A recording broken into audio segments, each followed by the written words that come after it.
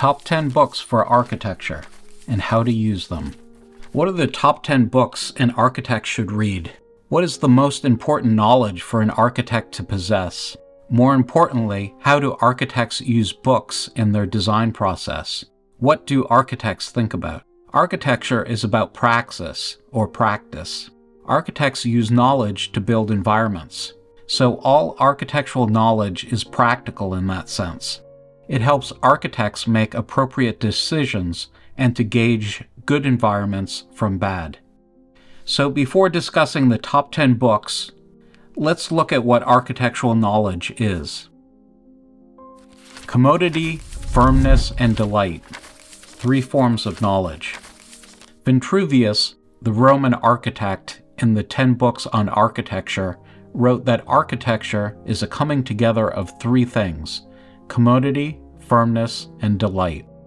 The Latin was firmitas, utilitas, and venustas. To use contemporary language, we would say architecture is composed of structure, utility, and art. This comes from the Greek idea of 3 forms of knowledge: the true, the good, and the beautiful. Later, Kant called this objective knowledge, social knowledge, and subjective knowledge. Ken Wilber calls this the Big 3. There are 3 tests for knowledge. We ask if objective scientific knowledge is true, we ask if social knowledge is good, and we ask if subjective art is beautiful. Architecture is the coming together of these 3 forms of knowledge to design a project. An architect needs to know structural engineering and building science to make a building stand up and resist forces. This is objective information. An architect also needs to know how to meet clients' needs and the needs of institutions. This is social knowledge. An architect also needs to know how to make a building beautiful. This is subjective knowledge. Always when an architect is designing a project, they are spiraling around commodity, firmness, and delight. Always an architect is comparing one form of knowledge with another. This makes architecture unique and a great form of education. Architecture is one of the few professions that learns how to think holistically. Top 10 books on architecture. Number 10. History. Modern Architecture since 1900. This is the basic textbook for all architecture schools that teach modernity. To understand modern architecture, you have to read this book. I would argue you can't understand modern architecture without it, and every architect should read it while in school. Honorable mentions. Graphic History of Architecture. This is one of my favorite architecture books as it displays the history of architecture graphically. It is a great introduction to the history of architecture while also illustrating key concepts and ideas. Number 9. Concepts and Principles. Architecture, Form, Space, and Order. I have a love-hate relationship with this book. On the one hand, this book presents many of the concepts and principles of first-year architecture school in one graphic book, which is great. The reason I hate this book is students generally stop here and look no further for architectural concepts or even drawing and graphic technique. Ching's drawing style comes from drawing on tracing paper, which is very basic. Students should learn more advanced drawing techniques and develop their own personal style, and not copy Ching. Students shouldn't stop here, as there are far more complex concepts, and this book simplifies them down too far. But for the first-year architecture students, this is perhaps the best single book. Honorable mentions. Basic Visual Concepts and Principles for Artists, Architects, and Designers. This book I had to buy as a first-year art student when I went to Massachusetts College of Art. It basically teaches everything architecture, design, and industrial design students learn in the first 2 years of art school. This is based on the Bauhaus method of teaching that came over to Harvard and MIT after the Second World War. Number 8. Theory. The Production of Space. The production of space is perhaps the most influential architectural theory book I've read. In it, Henry Lefebvre argues the built environment is created not from architecture, but rather from social forces. Lefebvre argues that architecture is a social practice created not by architects, but by society. An architect is the producer of space, but is never the only one. The architect operates within a specific space, the sheet of white paper, but this practice is always defined by other agents, such as developers, bankers, planners, the government, and users. Architecture in this way is inherently political.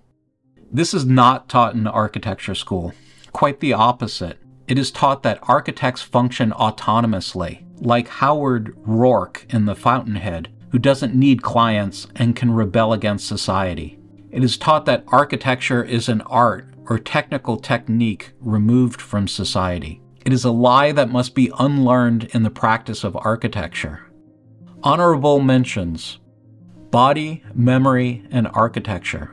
This book focuses on the human body as being the main way we understand our environment. Experience of the built environment becomes the main focus of architecture. We experience the world tactily through the body, vision, and hearing. We create mental constructs through memory as we move through space. But don't believe me. I suggest every architect develop their own theories of architecture and don't rely on other people. You create your own practice and profession. Don't let other people dictate to you what to think. The only way to do that is to create your own theory. Number 7. Art and artists.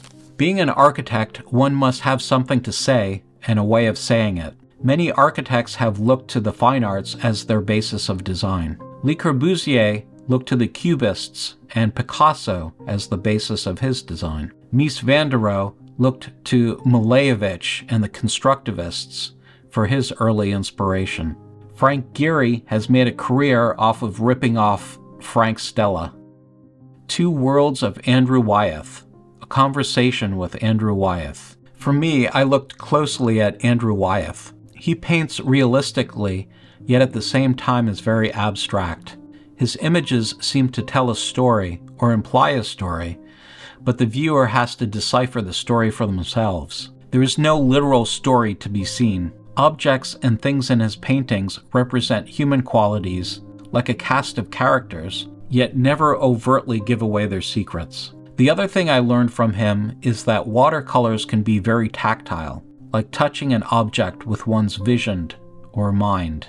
I always want my architecture to have this tactile quality and be real for the body. Honorable mention: The Great Age of British Watercolors, 1750 to 1880. The old way to teach architecture before the Bauhaus was the Academy method, which was taught primarily by the Beaux-Arts in France, but also in Britain at the Royal Academy. To learn the older way of working, I studied British watercolors, and my watercolor technique is some variation of what British and French architects did at the Academy. But don't go by my art influences, have your own. Only you know what you like. Art is purely subjective. Number 6. Architecture and Architects. My favorite architect is Carlo Scarpa, and this is my favorite book about him. I think it was only published in Italian.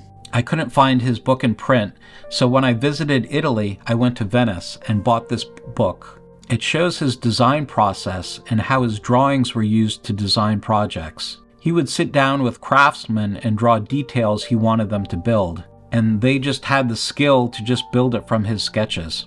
I wish things were this easy today. I think it's always important to find an architect who you really love and admire, and find as many books on them as you can. Not to copy, but just to inspire you. Scarpa isn't for everyone, so I suggest you find your own inspiration.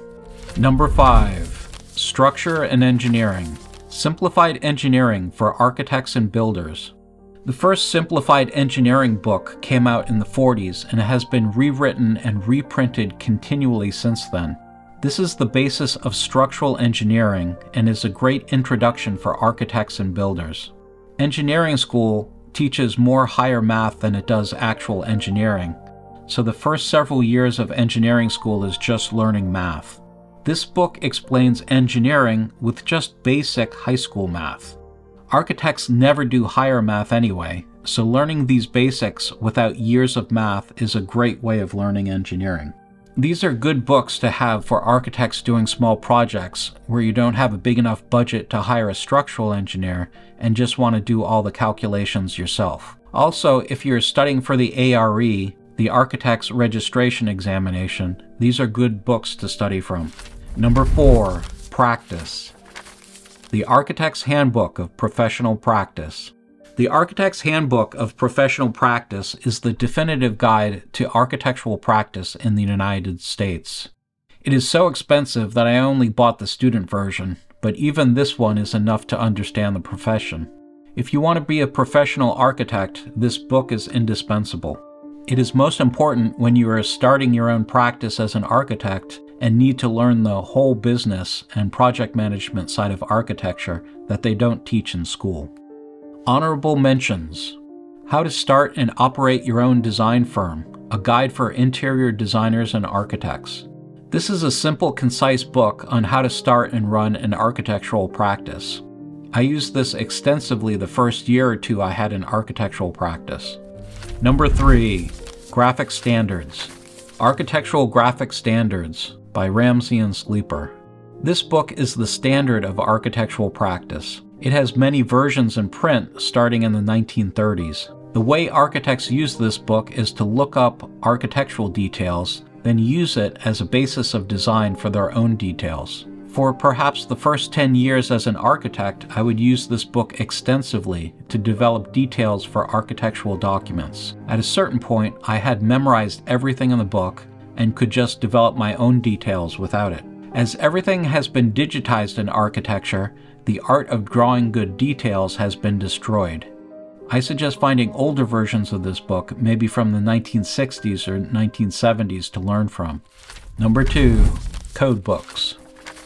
Unfortunately, the most read books by practicing architects are code books. Architects are required by law to know the codes and to meet them for all their projects. I hate spending so much time learning codes, but it is a requirement if you want to be an architect.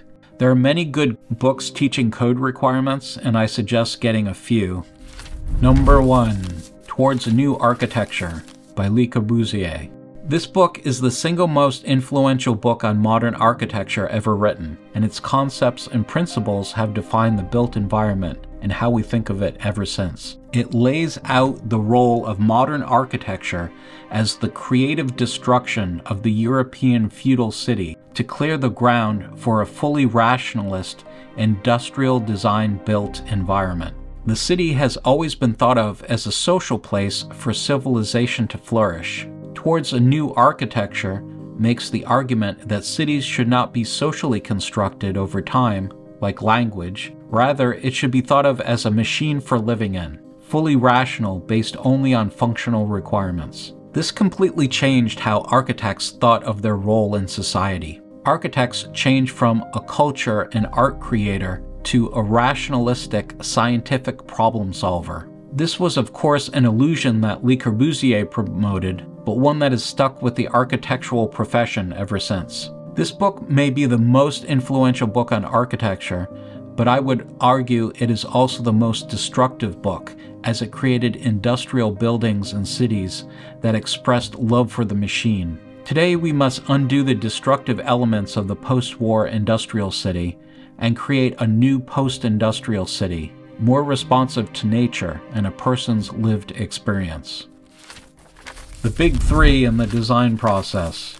From this reading list, we can see there are 3 forms of knowledge an architect must assemble to create a project. History is social knowledge. Architectural concepts and principles are subjective knowledge. Architectural theory is mostly social knowledge. Art and artists are subjective knowledge. Architecture and architects' books are almost exclusively focused on subjective knowledge. Structural engineering books focus on objective knowledge. Books on architectural practice focus on social knowledge, the architect's ability to navigate social requirements. Graphic standards are structural and building science. Codebooks, too, are a synthesis of two forms of knowledge: building requirements and use requirements. What do you think? Do you agree with my list of top 10 books for architects? Do you have other books you think are important? If so, leave your book recommendations in the comments below. I'm Jamie Roberts. If you like this video, please like and subscribe.